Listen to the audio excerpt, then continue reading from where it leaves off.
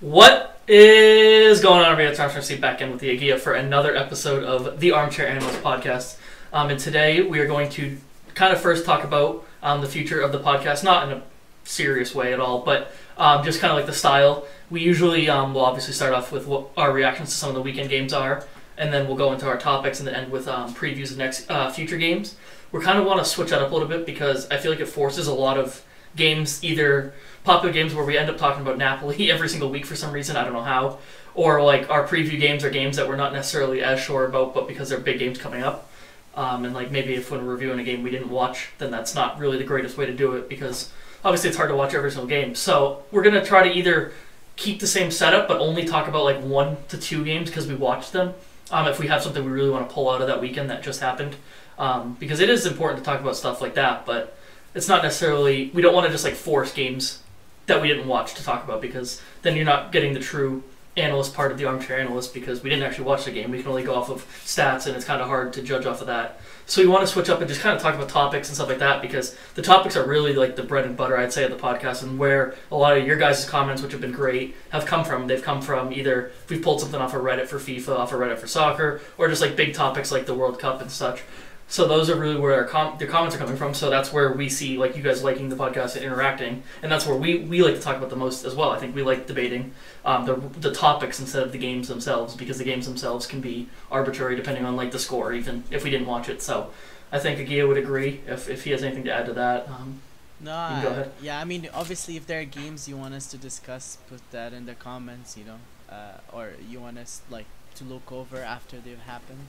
I'm down for that, to keep an eye on. We want to make the podcast about you guys as much as it's about us, so make sure that you comment and give us suggestions, and if you prefer the old style, if that's what you guys want, then we'll continue that. But we just thought that, you guys, it seems from the comments that the topics that we talk about are the most relevant and what people really enjoy, interacting with. So we thought we would focus on that.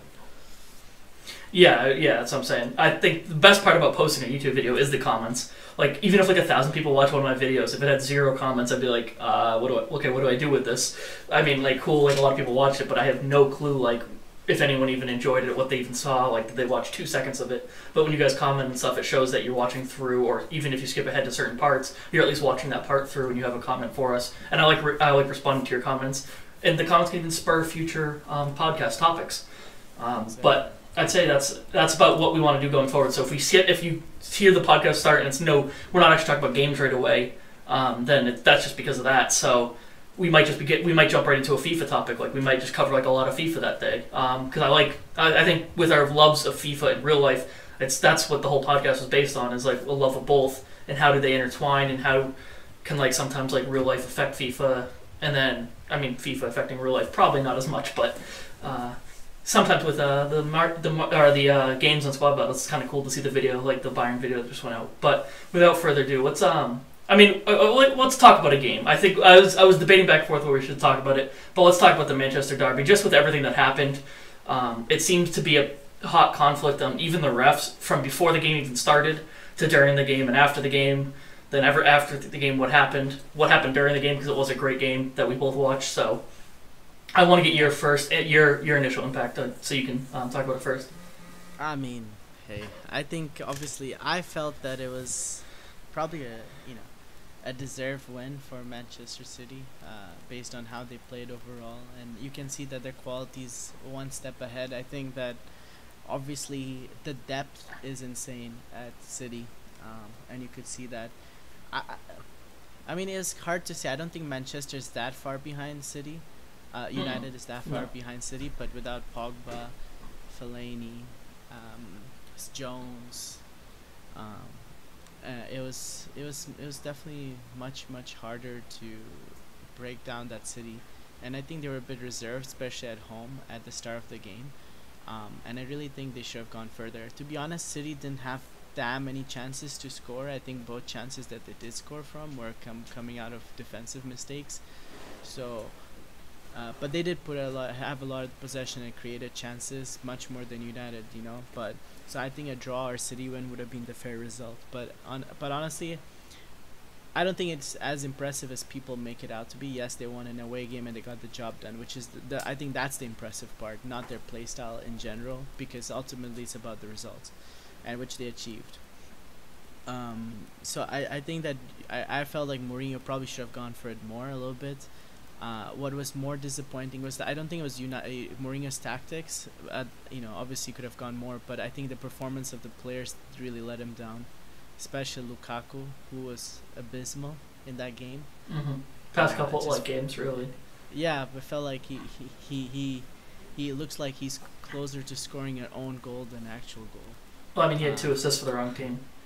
Yeah, but I mean, in general, I just thought that United did well to come back. They also came back from a defensive mistake too from City, so they did well to come back. It's just they couldn't create that much, and without Pogba, it's obviously going to be really hard to create. So I think all in all, it was a fair result. I just it was an enjoyable game. I much preferred the Arsenal United game to watch as a neutral. Semi-neutral for you. Yeah, I guess I do like Mourinho as a coach. If you were to pick an EPL team, probably City or United just because of Mourinho. Yeah, but City has Bernardo Silva, so it's kind of difficult. Do they? Yeah. I haven't really seen much of him. You get about 2 minutes a week out of him. Hey, for those 2 minutes, I wanted City to win. But no, I get your point. But still, I just thought that it was I think that the point difference that City have, honestly, like City look mad good everywhere in the Champions League, and they look so much better. I just think that the teams behind are not performing to their quality that they have, and that's why they're so ahead. Not because of some they're not that superior to the other teams. I think they have better depth, and they have, the other teams have been messing up, in my opinion. And obviously their players are performing at the right time, and a lot of credit has to go to Guardiola and the players themselves. But at the same time, I just don't think it's like if this was like, let's say last year when Spurs were kind of keeping up with Leicester, that's a different story when the other teams weren't lining down. But we're seeing a lot of different teams like losing to teams they really shouldn't be losing to. Burnley's in 4th. Exactly. So that just shows you. So I think we should take a word of caution and just see how the rest of the season goes. I think an injury to like De Bruyne would really massively impact, City's chances. If I think De Bruyne was out as much as Pogba has been, I think it would be a very different story altogether. De Bruyne is really important to the City attacks. I don't know. Yeah. I mean, I don't. So I agree partially. I don't think that they're not. So they're unbeatable because they haven't lost yet, but I don't think they're unbeatable. Like, they're not miles and miles and miles ahead of everyone else. It's just like you said that they have plenty of depth. So if someone does lose out, like someone can come in. But yeah, like a player like De Bruyne would have an impact. I think that they would have a loss at least on their record somewhere if De Bruyne was out for an extended period of time. And miss like some bigger games. Yeah. Even if a few more draws, but they have been really lucky in the past few games. They almost drew with or lost to West Ham. They drew with West Ham even in the last game. David Silva scored. No, they ended up beating West Ham. But they were down. Yeah, they came back. I'm saying they could have lost or drawn, but yeah, they easily could have. And was it against Burnley? They scored an 80th minute winner with David Silva last weekend. What was that against? Yeah. I forget who it was against, but yeah, I mean, I think it's like the last 5 or 6 games they basically won 2-1 with last minute winners before the United game. De Bruyne's quality in those moments is I would have assumed that would have impacted it a lot. Mm-hmm. No, yeah, exactly. Maybe a few draws here, or a few different results here and there, either a draw or a loss in a few different places. But I mean, they the thing is he isn't out, so they haven't lost. It's not like United's really been completely underperforming. I think that they've been playing really well without Pogba. Yeah, and without Pogba, but you physically can't catch a team that's not losing. It's impossible to catch a team that doesn't lose. Yeah, but people love to like bash on United first, but like they're still second. Like That's what I've never bashed on United this year at all. Like other than like me, like not if I didn't like the way they played or something like that. But again, like they're second. You can't argue with anything like that. They are second place. Like, and they look like they're pretty comfortable to sit in second place for the rest of the year. But you saw Shakhtar, beat City, so that shows you that it's not like every. I mean, City had a youth team out, but yeah. I mean, still, like, they had still some really quality players and stuff, and, and Pep, he doesn't like to lose. No, yeah, of course that they're still going for the win, but the team wasn't stellar, and they had the big game coming up in the weekend. Imagine with one or two crucial injuries, that would be the team they put out in the Premier League. So no, yeah, I'm saying, like, if injuries happen, yeah, they are catchable, but, like, it's right now it's teams behind them, specifically United, hoping that City gets injured, which is and that's really their only hope, because like United can't do much better than they're doing. Like they are winning most of their games. They can't they physically just can't get much better. I think the start of the season, the mid-season. Right after the first couple wins, like the streak. They had that, and if they had kept the pressure, I think City would have drawn or lost by now, because the pressure. There actually is pressure, yeah. It's almost like they're playing free, Which it might be one reason. Oh, sorry, we keep cutting each other off. Sorry, go ahead. I was just saying, like, the pressure was... I mean, the pressure being off, I think, has been part of the reason why they're getting these 2-1s. Because they're playing free. They're not really playing as disciplined. So I think that they're, like the draw against West Ham. Like, they dominated West Ham, but, like, they didn't... I don't know if they weren't clinically there. I don't know if it was just, like, mindset or what. But I feel like if the pressure was on, a team of that quality would go out and, like, just destroy West Ham instead of winning 2-1 late minutes. But like I said, like they're undefeated at the end of the day. They're undefeated. So in the Premier, I mean, not like West Ham just beat Chelsea. So it might be a bit tougher now that they got, I guess, Moyes, the genius of Moyes. Yes. No, like I think if they, I don't know. Well, I just think that I wish United kind of like had Pogba and would have really gone for it a bit more. Yeah. But it was expected their approach was going to be without Pogba, so we can, they. No, yeah, I thought they played pretty well in the game. Yeah. They did well to come back, and I think that. But hey, I wanted to get your thoughts on like what happened at the end of the game. So obviously, I think the story goes that Mourinho went and complained that City are being really obnoxious, loud, and disrespectful in their opponent's home by Mm-hmm. And then it got into a shouting match, and then City players came out, United players came out, and it kind of like became a mini brawl. Lukaku threw a bottle at Arteta, who's the coach. The best, the Lord Arteta.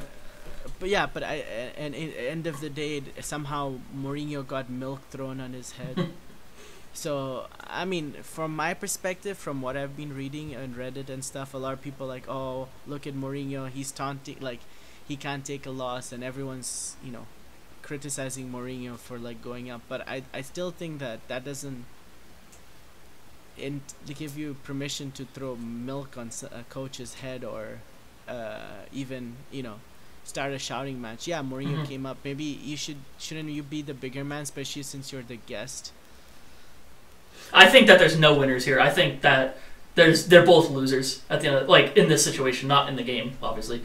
But Mourinho would have been hooting and hollering in another team stadium if they had beat him in a derby match. It's not I know he's. I don't know what happened, but like celebrating at Arsenal or anything like that, or Spurs. Who overly celebrates at Arsenal? I mean, Spurs was a huge victory, though. But it's different though, because like you're gonna celebrate against your cross city rival. Like Mourinho wouldn't like. It's Mourinho shouldn't have complained. Who cares? They won. Like who cares? Like it shows that they really. Yeah, maybe that's what it shows. What Mourinho should. No, I'm saying. I preface this with that they're both losers. Because Mourinho shouldn't have complained. Because it's just the result. Like, why would you not be happy? Like, sure, they're a little loud, but like, why complain about it? It looks worse. You should actually be proud that they're really loud, because that means you had a great team, and they're very excited they got the win, because they know how tough of an opponent you are. Like, I feel like, but then at the same time, like, if you're City, you just beat them. Why let them get in your head? Like, you should be as soon as you hear that, you should like be like, oh, they're complaining that we beat them, basically. Like, you should just stay in your locker room or whatever. your away locker room and just like continue to celebrate. Don't come out. That just looks so bad on City as well, because you don't. It's like, what is it? Eye for eye makes the whole world blind. Like, he complained. Now you gave him basically what he wanted. He wanted a rise out of you because now it looks really bad it looks really bad in City for basically coming out and attacking him after him just saying comments about them being loud. Like, I think that no one's a winner here, and I don't think anyone's worse than the other person, because reacting to it is just as bad as doing it in the first place. Yeah, I agree, but I just don't like. I think Godding as a guest, I don't think that I personally would do that. But I mean, I may not do it, but I think if Arsenal played in Wembley and beat Tottenham, I would expect them to be celebrating quite loudly, because it's a rival match. You get up as a fan. You're way more. Do you think City fans were quiet in their house watching the game? But shouting is fine, but going up and like taunting the opponent is kind of like that's different. You said they were shouting and stuff like that. Taunting after he said something. That was after they came out and stuff. Oh yeah, after they came out, yeah. Like I said, you shouldn't have reacted. You should have stayed in your locker room and continued to celebrate. Just stay in your own like your locker room is whether it's in their stadium or not. That's yours for that game. So if you stay within those walls and you celebrate, I don't think that they should be able to say anything about you. But like, to come out and react is so petty from City as well. Yeah, like, why react? Like, just say. I think City would have looked so like cool, calm, and collected if they had just stayed didn't react. They would have come out so much nicer. Like, they would have looked amazing. Yeah, everyone would have just been like, "Give City a title. They deserve it." Yeah, like we all would have liked City. Like, City would have became like our favorite team because of it. But yeah, to react's just as bad as the initial thing. But like, I don't think that City's worse for reacting either. Yeah, I just don't think they're better for like. I don't think they're better off. They're just not worse off. I think they're both. I think it's just a tough situation that ruined like a good game and a good atmosphere. Yeah, what I did like is like one thing that showed me that is that Mourinho hasn't lost the dressing room like people were claiming. Like if Lukaku like rushed out, like to save, like to, help out Mourinho. Like, if you really don't care about your coach, are you gonna rush?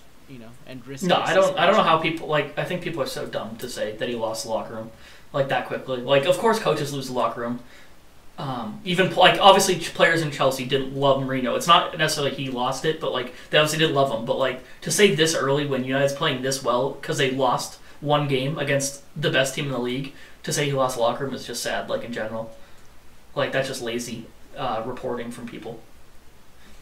Whoever said that, I don't know, but I think it'd be easy to see that they're going out and playing for him. Like, maybe there's a player or two that don't like him because they're not getting game time, but that's different than losing the locker room as well. And that even then, I think that he's actually rotating the team quite a bit.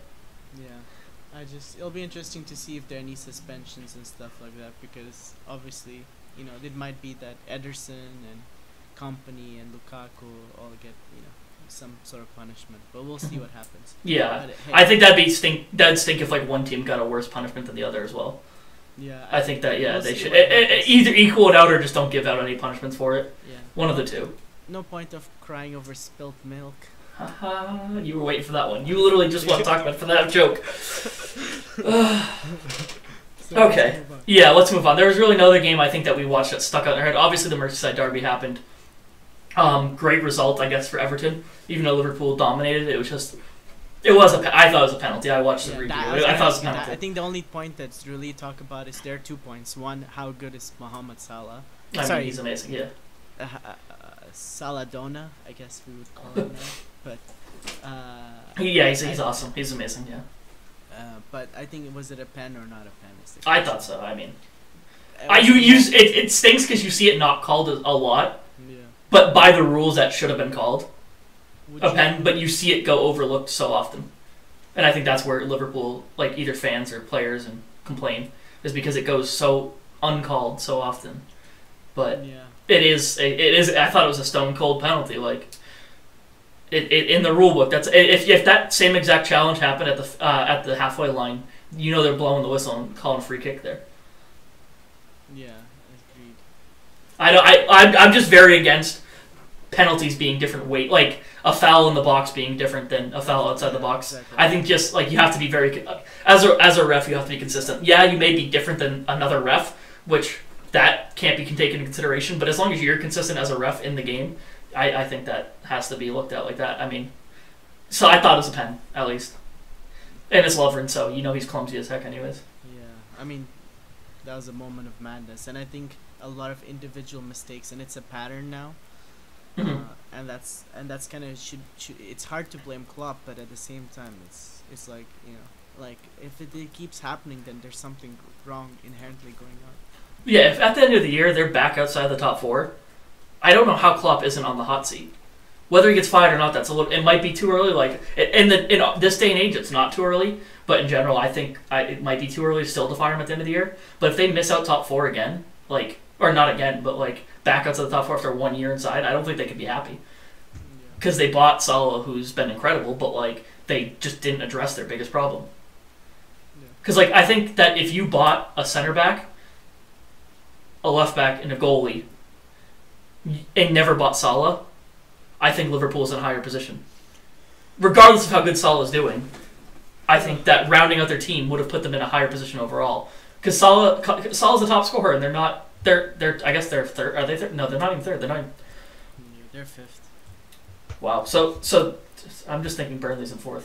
Sorry, that's been throwing me off. Is Burnley's in 4th. So, but again, and that's with Tottenham and Arsenal behind them. So it's not like Burnley's ahead of them. Yes. So Burnley, I mean, at this rate, could keep it up. But you have so many. You have 2 good teams behind you. They easily could miss top 4 because Chelsea looks great right now. United and City both look great. So that's like almost your top 3. As of now, of course, there's so much time could happen and injuries could happen, but it's looking like if no injuries happen, they stay like the way they're doing. That's the top 3. So you have a huge fight for top 4, and if Liverpool misses out, I think Klopp's going to be in the hot seat. Yeah. And Everton, it's good for Everton to get a point, I guess, on this, and maybe that'll spur them on to bigger wins and maybe away from the relegation zone. 8 goals in the season, not a bad signing actually. Has as many as Lukaku. They traded places. Exactly. Interesting, but yeah. So let's just move on. Yeah, let's. So big thing that happened this week. Well, I mean, I guess it's the reason we have the topics. 2 big things that happened this week. I think we just continue off with the IRL and maybe finish off with a long FIFA discussion. This week was the draw for the round of 16 in the Champions League. So we want to do a little early predictions. Obviously, the games aren't coming up necessarily soon. I don't know exactly when they hold the games. February. I don't know if I can predict because, as you know, many people say like the form we have now will be very different. That's what I'm saying. Form's different. Injuries could happen. But this is going to be our early predictions, so we can see if we still feel the same way before the rounds start. Because we'll obviously do podcasts in between now and then. So let's give our early predictions, and we'll go through and talk about like. I think it's actually a pretty good draw in general. Like, of course, there's going to be an easier team here and there, and of course, I mean, we'll talk about the big one, Real Madrid, PSG. It stinks that they're playing each other. But Real Madrid can't really complain with getting second though. Like if you get stuck with if you're PSG, you're like, oh come on, like really, we got first place. Like we beat out Bayern. We beat out Bayern for first place, and we get stuck with Real Madrid. Like PSG has a right to complain, but Real Madrid obviously have no right to complain that they got maybe the hardest team. Spurs should be really sad. Spurs is tough too, yeah. But like in general, like that's not too bad. It's not like 4 hard games and then 4 it's not Besiktas Basel. It kind of is, man. Roma, Shakhtar, and then you've got Bayern. Roma's good though. I think Roma's pretty good. No, but Shakhtar isn't quite. No, but of course Shakhtar has to play someone though. Man City, Basel. Yeah, but again, your bad teams have to play someone. But I'm just happy they're not playing I'm happy Besiktas isn't playing Shakhtar, because Besiktas obviously had a great run and they deserve to be first in the group. But I think Besiktas is lower quality than Barcelona. Yeah. So I don't know about that. They have Quaresma, so. True. But okay, so let's go down. We'll start off with the way the draw happened. At least that's the way the picture is. Juventus, Tottenham, as we discussed. It's like I said, it stinks for Tottenham. Also stinks that they're outside the top 4 looking in. Juventus too, to be honest. It does. No, it does for both. But Juventus, like we said, the teams that came in second have no right to complain because. Win your group and you should have an easier game. Just don't tell PSG that. But yeah, so Juventus's form I think has been lower than past years. So you have to look. Tottenham definitely could win this. It is over honestly, 2 legs as well. It depends on the form, but I could see Tottenham going through. I definitely could see Tottenham going through. I think again it depends on the league too, because like both teams, I think both these teams are lower in the league than where they want to be. So they're both pushing very hard for the league as well. So it's going to be is where they should be, which is like top 4. But they're not top. Well, I mean they're not top 4 now, but I mean they could go top 4, soon.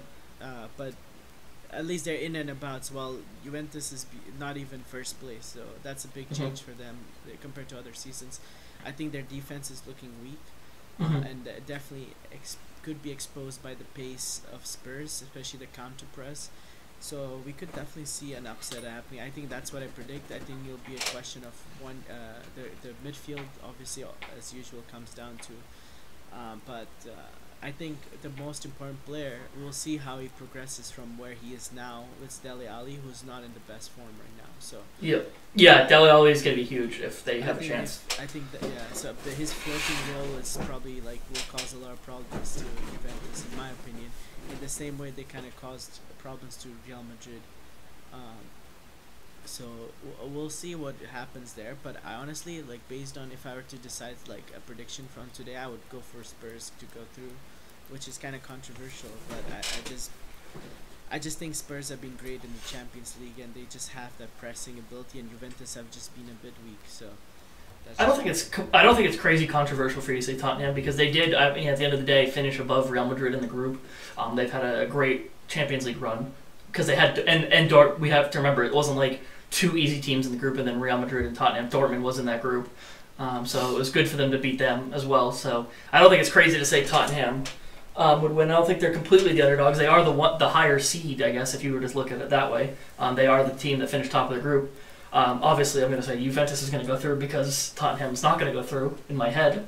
Arsenal's going through in my head, but no. But yeah, I mean, like you said, this is probably as close to I think it's as close to 50-50 as we'll have in this. There's a few other games that are pretty close to 50-50 as well.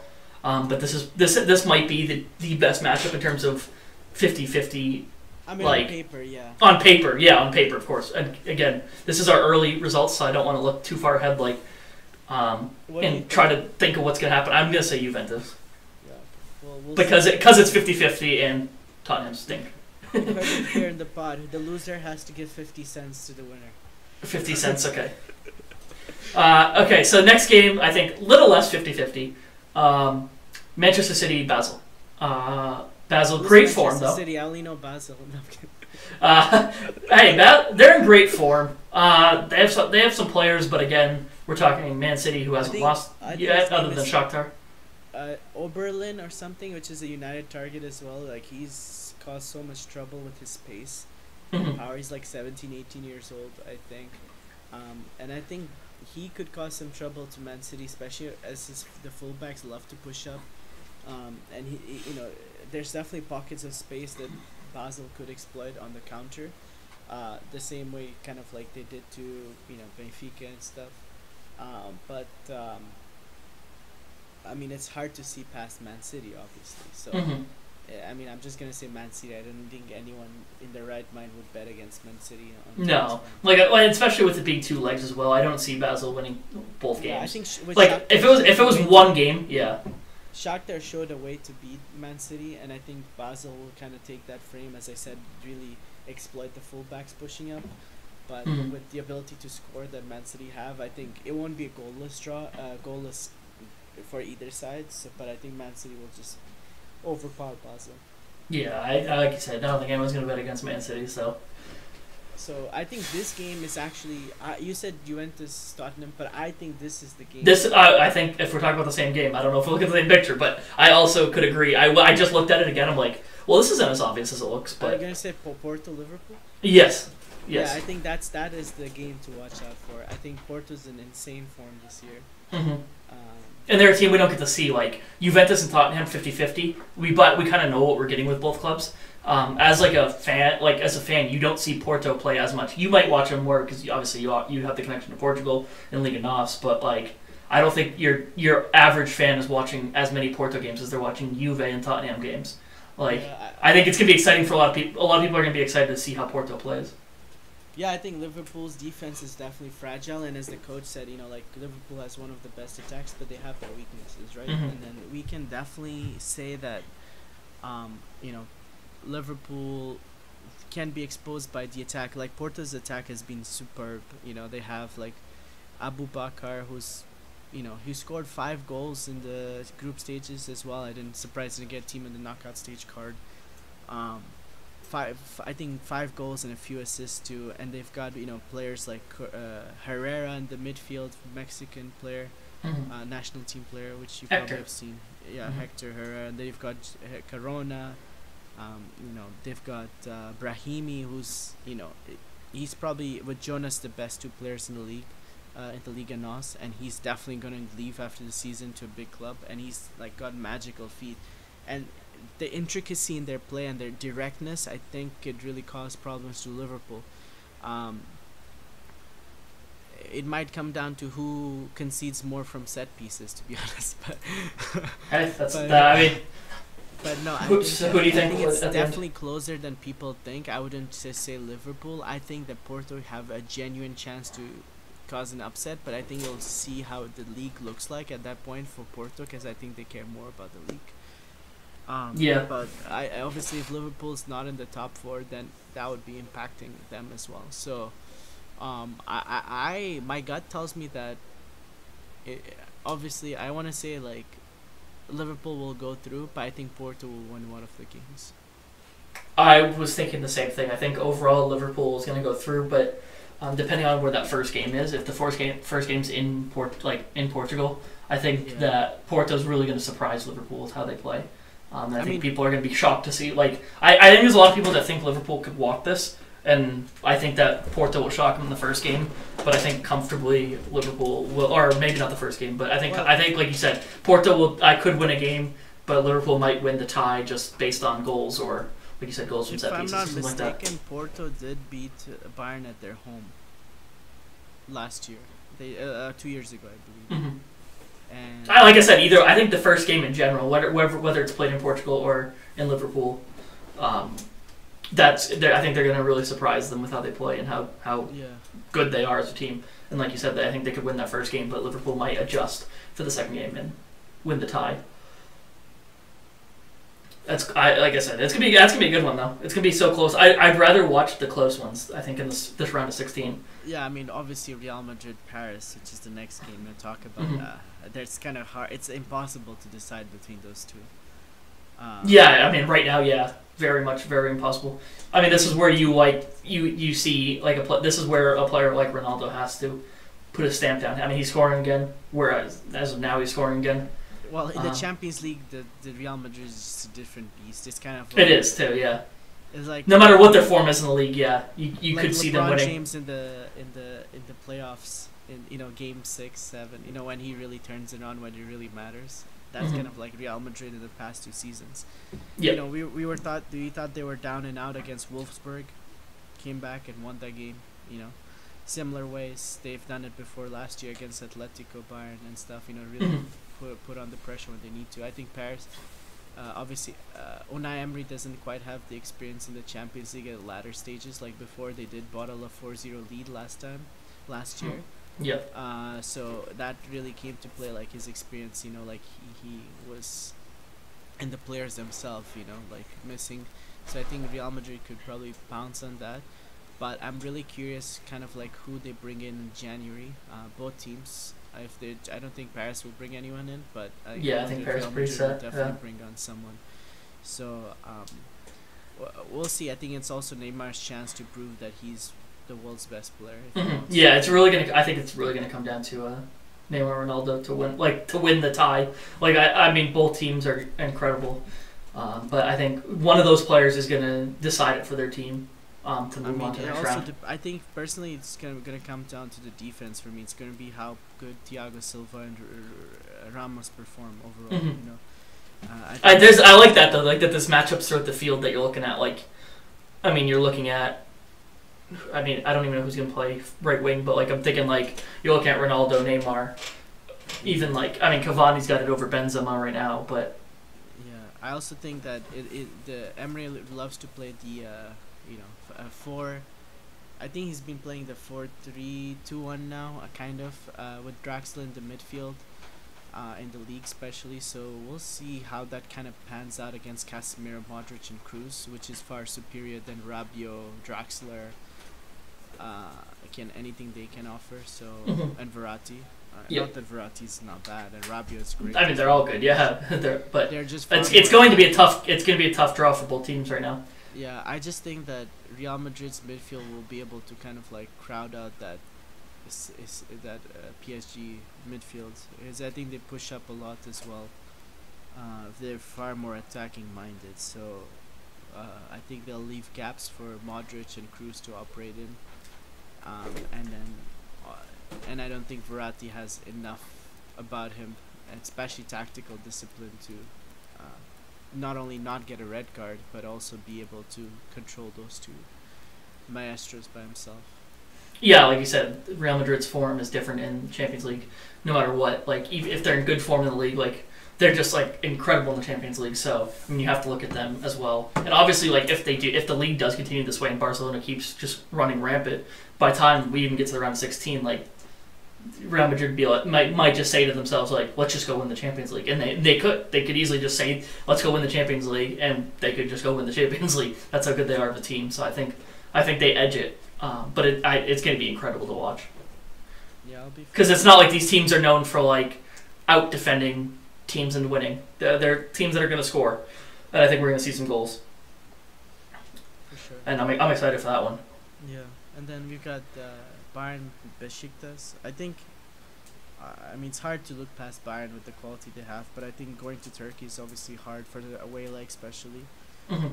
So, I know that I think Besiktas can score against, Quaresma scored against Bayern, so maybe he'll score again. Yeah, I mean, easily can score, but yeah. They look terrible in the league, and that's what's concerning. They look great in the Champions League, but they've been looking terrible in the league. So we'll see kind of how their form pans out, but if they are gonna risk and buy some players in January, they've just been very drab in the league, and that just kind of shows you that maybe they don't have quite the quality to match up against Bayern. Yeah, I mean, you need it, like, to come against a team like Bayern. You're gonna need you're gonna need your best play at that time, and if you're struggling to pull out your best play in the league, like, I don't think over 2 legs you're gonna beat Bayern.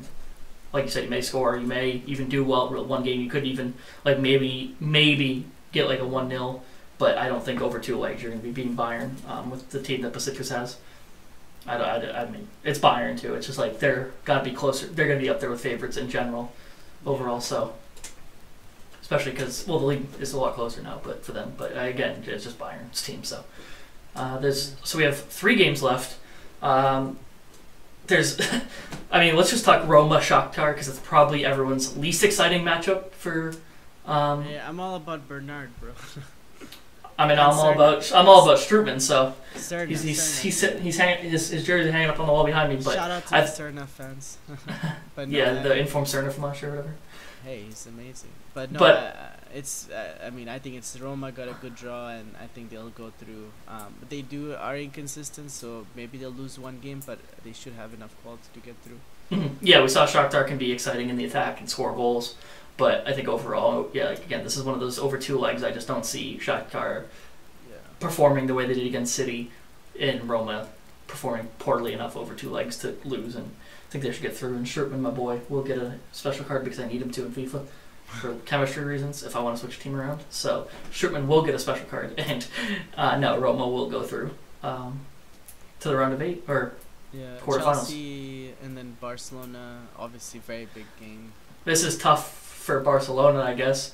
I mean, but I mean, obviously it's tough for Chelsea. But like, yeah, Barcelona look in much better shape than Chelsea do. Chelsea look like world beaters, and then West Ham the next week. So yeah, you don't know what you're gonna get with Chelsea. Like if you saw Chelsea versus Huddersfield today as we're recording, Chelsea destroyed Huddersfield. Like, I mean, it is Huddersfield, it's not Barcelona, but like, Hazard looked incredible. It was their B team. Conte looked incredible. They had a lot of reserve players playing. Did they have Pedro playing and Willian playing? Mm-hmm. So yeah, you could even get better out of that Chelsea team too, because Pedro was awful. Yeah, like you slot Morata in, you move. Even Willian was good, but you slot Morata in, you move Hazard back to left wing, take Pedro out.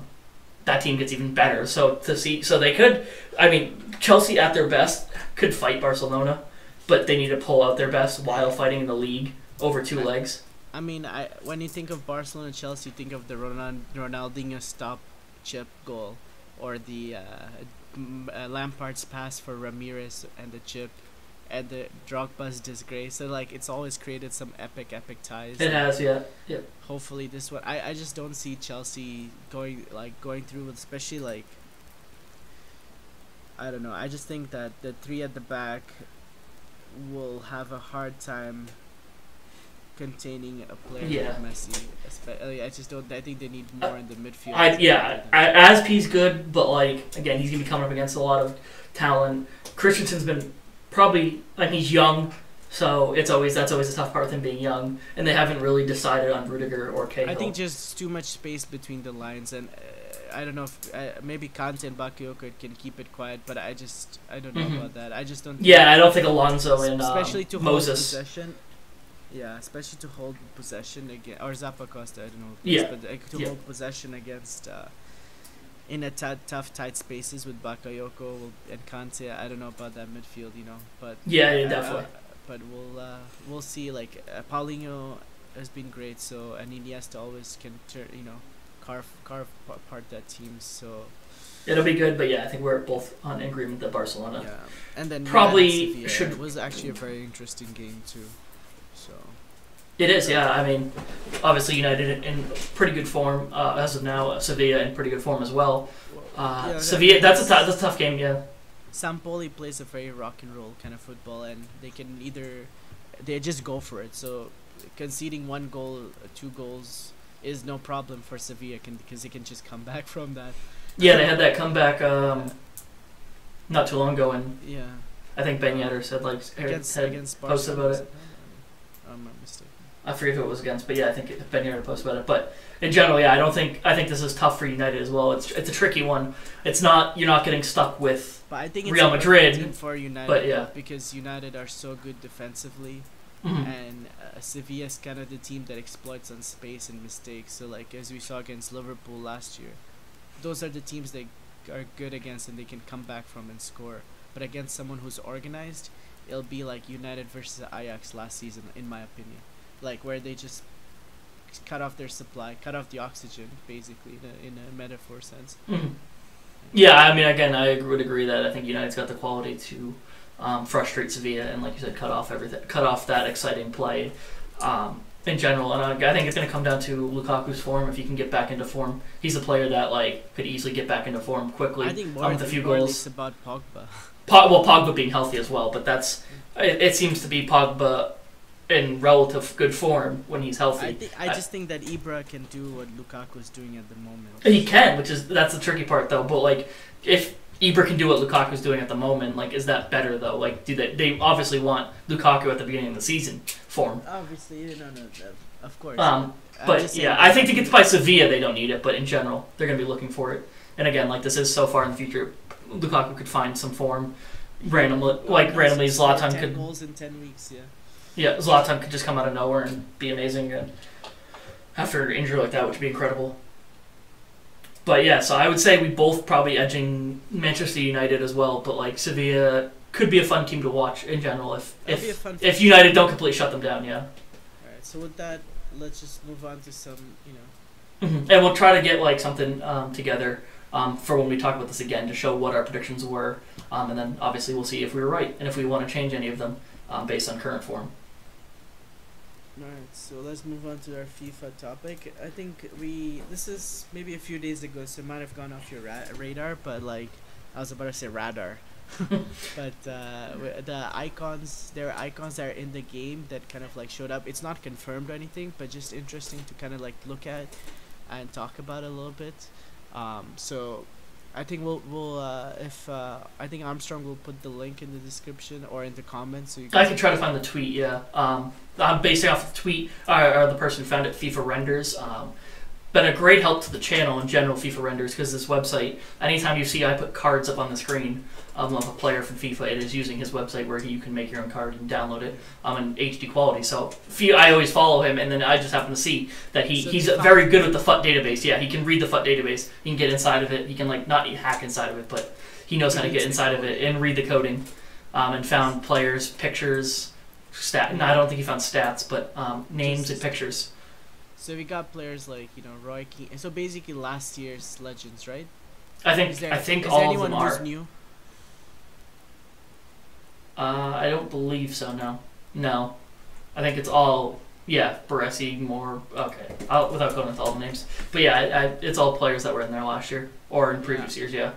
I mean, are there any ones that stick out to you that you would love to have in the game?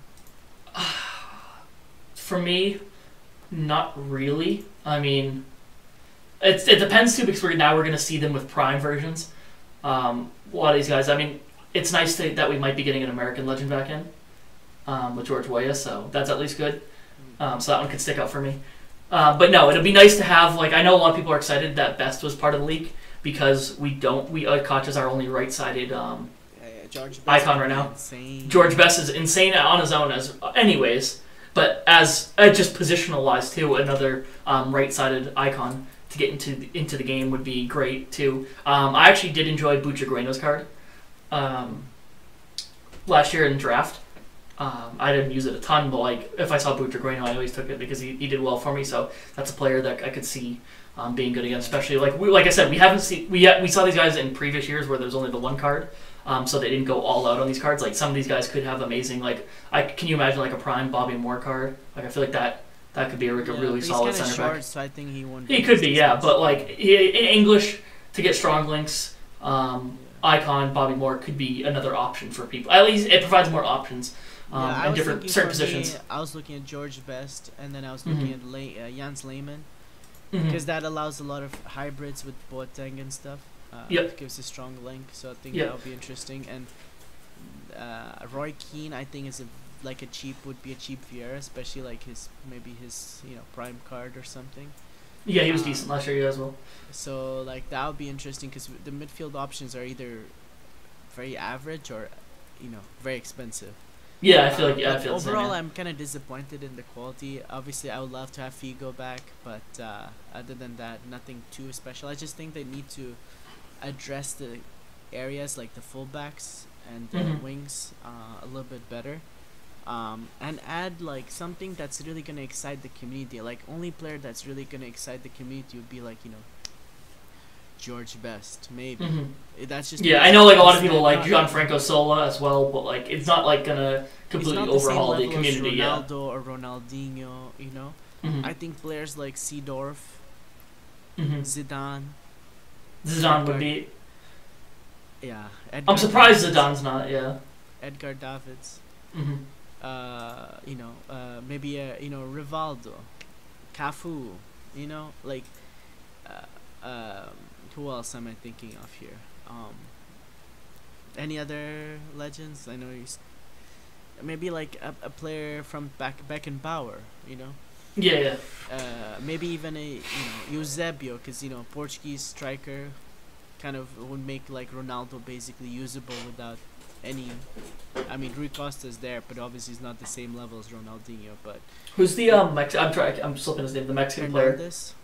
No, not the one that's in the game. The one that's not in the game. Ugo Sanchez. Yeah, I was gonna say Ugo. Yeah. They should put him over Hernandez. Yeah. I mean, you don't have to necessarily take out Hernandez at this point. You can have more, but I think that because I think a lot of even Mexican national too many, because if they're gonna do SBCs for icons, it's all the player prices would be high all the time. If they have to release them every week, that's the problem. Unless they release 5 at a time, that would be insane. But that would be kind of cool. I guess so. I mean, after this year, though, I don't think unless they continue to do the Prime SBCs, I think that they I don't know, they're cool for a lot of players to try out, but I feel like they're not going to do the same thing next year. So when you go into next year, maybe it doesn't matter as much because they're not part of SBCs in the same way. Impact. But the market impact this year would be pretty tough if they were to add these this year. I'm just thinking even going future years, maybe because I think a lot of Mexican fans would agree with you saying that Ugo would deserve to be in over Luis Hernandez now. So they're just happy to have a Mexican player in the game where now it elevates their excitement to the next level because a player that they feel deserves to be as well. I'm surprised that they don't have an American player in there, even though we don't have anyone deserving. Yeah. Oh, not to mention, like, there was Andre this year too, which is, I think, insane for a lot of people. Cause That was huge. Yep. Yeah, stuff like that. I mean, Ronaldinho and Henry and Ronaldo, yeah, were huge, huge, huge, huge. But yeah, like even like Americans don't deserve it. Like you could just pick an American like a Landon Donovan again. I don't even though it's mind not it, deserved. as long as it's like a low rating. It's just cool for chemistry and like have like a decent card like in the game like a Lalas. Yep. Yeah, Lao's actually usable. Yeah. Especially if you start doing with prime versions, baby versions, like exactly. I think it'll be fun to like like I was thinking like if they want to add like different nations and stuff, like maybe a Shinji like Nakamura or something, like. I think that would be more fun to add. Is start getting not random, but like better nations. Like even if it's less, like I know that there's a lot of players that are deserving from big nations that aren't in the game yet. But like some of your lesser nations. That's why I was saying like U.S. squad. Like I would fully know. Donovan or Lalas is not deserving in comparison to some of the names that aren't in the game now. But like from a worldwide standpoint that FIFA is, like it's nice to have different countries represented as much as possible. Yeah, exactly. Like someone from the Arab world, maybe a Viduka or someone like that would be cool. Obviously, everyone wants usable legends, so I hope they give them decent stats. That in a case where they're more useful than like I don't know, like a Gabriel Jesus, Yeah, I think we'll see that more now with because like in previous years we've had really legends that weren't great in general. They were in the game because of copyright reasons, I think, and they were easier to get, or they easier to get their sign-offs. And you only got one card, so you got so many crap like 86, 87 legends that were discard value.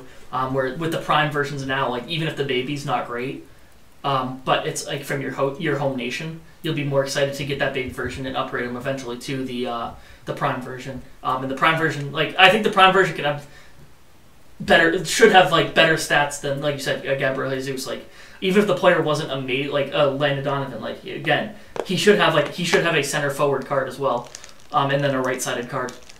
So like even though he doesn't deserve to have like amazing stats, his prime version should be much better than players that we have just regular gold cards in the game. And I think that's where the excitement's going to come from this year now with the 3 players. But again, I really hope they do a big marketing push still, just to bring excitement to the game, like, I think we're looking after Team of the Year, in that downtime, like right after Team of the Year, before Team of the Season. That middle, in between.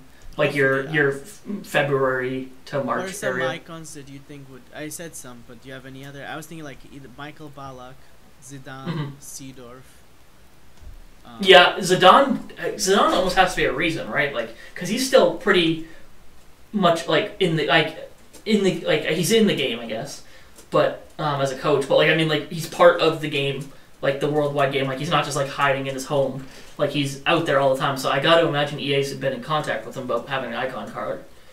If they could snag Beckham from PES, that would be cool too. But probably not. But yeah, that's tough. But maybe like.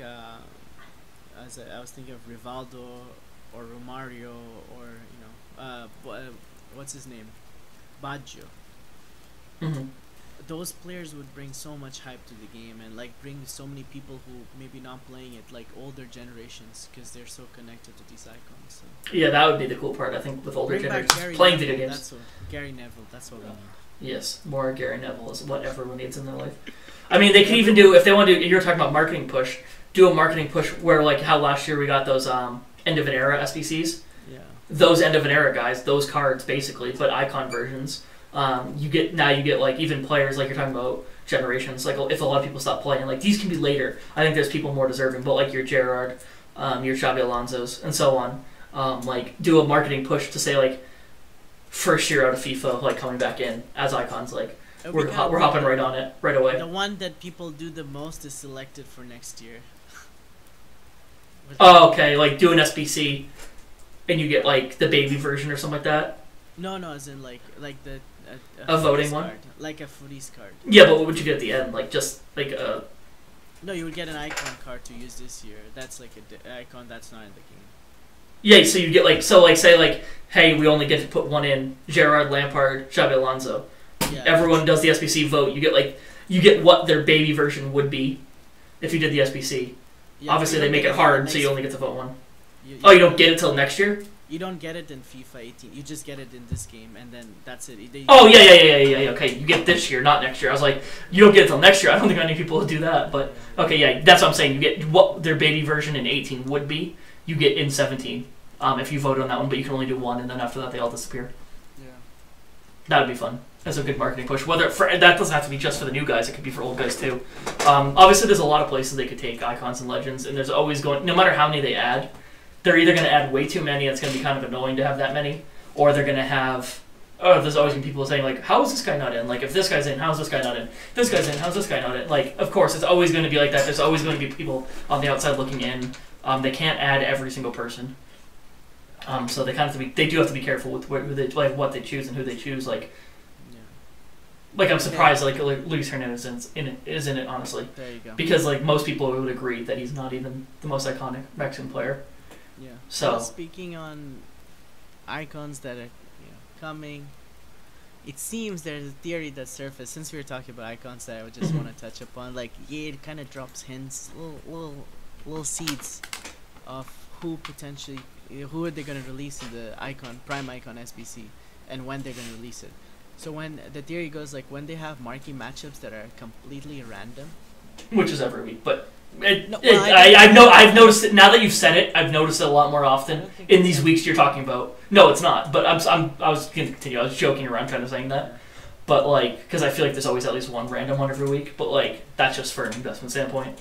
But yeah, now that you've explained the situation to me, and I've actually seen it, it's a lot more obvious. Yeah, I mentioned to a couple people and they're like, no way. But like the pattern has repeated like now 3-4 times and it makes me think that it's actually there. So like when Henry was about to or Petit was about to release, there was Monaco, I believe. And then when Henry was about to release, there was like Arsenal and Monaco again, which was weird. Like Monaco came back twice in a marquee matchup.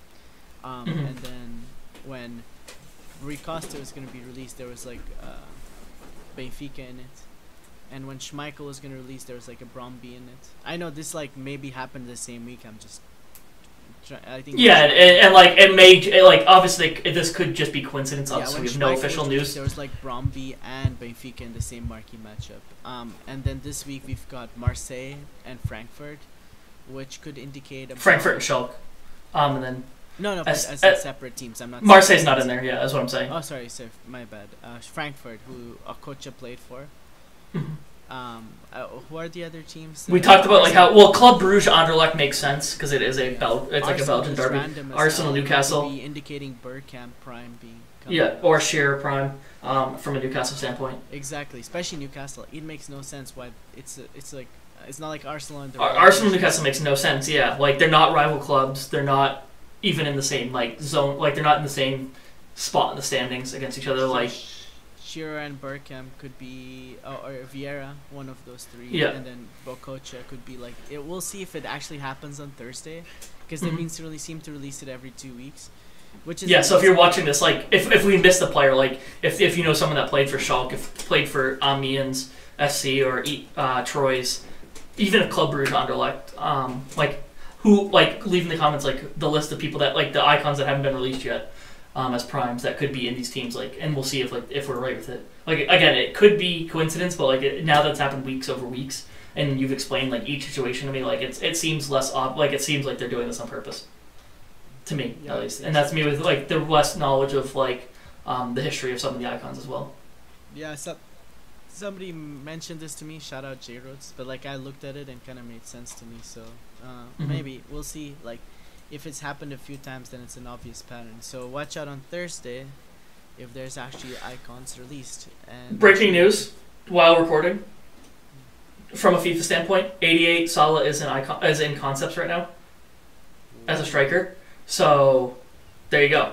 That's it. I just happened to see it. I didn't happen to see it. It's on Twitter. But, breaking news is in you'll be listening to this tomorrow and know that we heard it right away.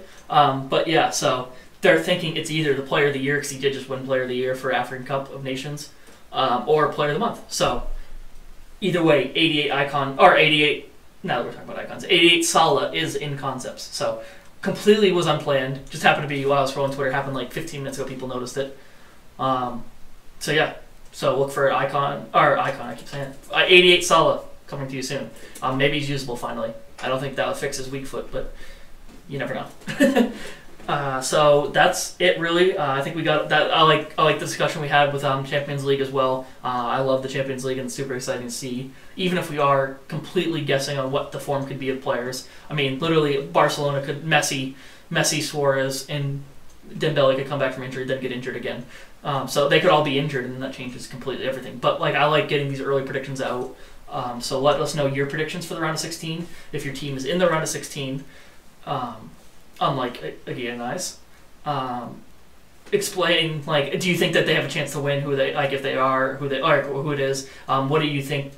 What do you expect of the round of 16 and stuff like that? So, and then obviously all the icon talk. Leave icons down below that you want in the game, because I think it's really fun to see from your guys' standpoint. Yeah. Which ones do you think will create the biggest marketing push in your opinion? Who would make you want to buy the game as soon as it's announced? You know, like, that's what I want to know. Yeah. Make sure you hit that in the comments.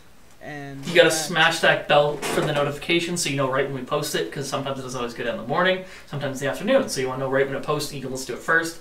Go subscribe on SoundCloud and iTunes as well if you want to listen to it strictly an audio version. I don't know why you would, but because obviously our faces are better. But if you want to do that, subscribe there. Okay. So while you're down there, smash the like button as well. Obviously, there's a big red button that says subscribe, subscribe, subscribe. And we will see you next time.